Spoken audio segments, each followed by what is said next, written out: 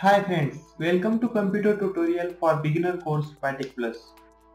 In today's lesson, we will learn about how to customize taskbar. Let's see how to add any program to taskbar. For that, search for program in the start menu or in all programs like this. I will search for notepad and then drag that program to taskbar. Here you can see that notepad program is added to taskbar. In this way, you can add any program to taskbar. Now, if I want to remove that program from taskbar, then just right click on the icon of program on taskbar and then click on unpin this program from taskbar and it will be removed from taskbar. Let's see how to change the position of taskbar. By default, taskbar is always at the bottom side of desktop, but you can move it to right, up or left side of desktop. For example, if I want to move taskbar to right side, then just first click on the taskbar and then drag it to the right side. Here you can see that the taskbar is moved to right side. If you drag it upside, then it moves to the upside, and also if you drag it to left side, it will move to the left side, and same for the down side. Also, you can even increase the width of taskbar. Just move the mouse pointer to upper edge of taskbar and it will show double headed arrow. Now hold the click and drag it to upside and it will increase the width of taskbar just like this. And if you want to stop the taskbar from being moved or resized like before, then just right click on the taskbar and then click on lock the taskbar.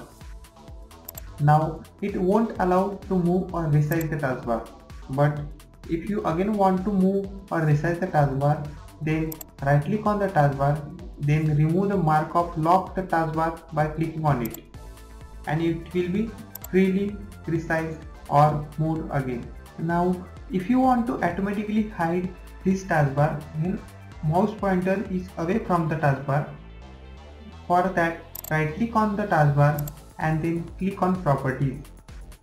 If we add checkmark on auto hide the taskbar and click on apply and OK, then here you can see that the taskbar hides automatically, and when I move mouse pointer towards bottom of desktop, taskbar appear again.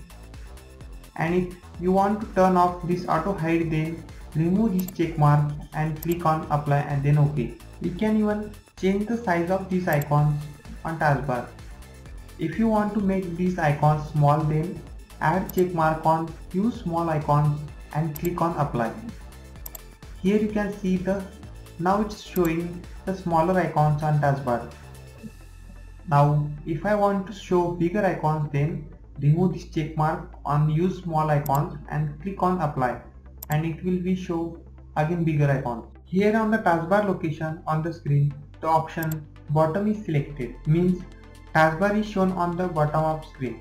If you want to move it to right, left or upside, select the respective option here and click on apply and then click on OK and it will be moved to that side. Here in the taskbar buttons, the option always combine hide labels is selected. That means if I open same folder, file or program again and again, then it will combine them in the groups. For example, if I open this new folder and also open some other folder, then on the taskbar they both combine because we have selected always combine hide label option. Now if I want this combine icon to show separately, then I will select never combine option in the taskbar button, then click on apply and then click on OK and it will start showing separately. If I select combine when taskbar is full, then they will show only combine to group when taskbar is already full. Now if I click on customize in notification area, here you can adjust setting for these icons in notification area and their notifications.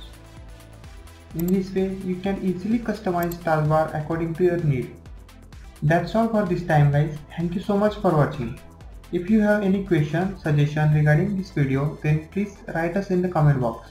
If you enjoyed this video and got something out of it, be sure to give that like button click, and for more computer tutorials, hacks, tricks and tips, be sure to subscribe by clicking on the red subscribe button. Please leave a comment and I look forward to seeing you inside my next video. Bye bye.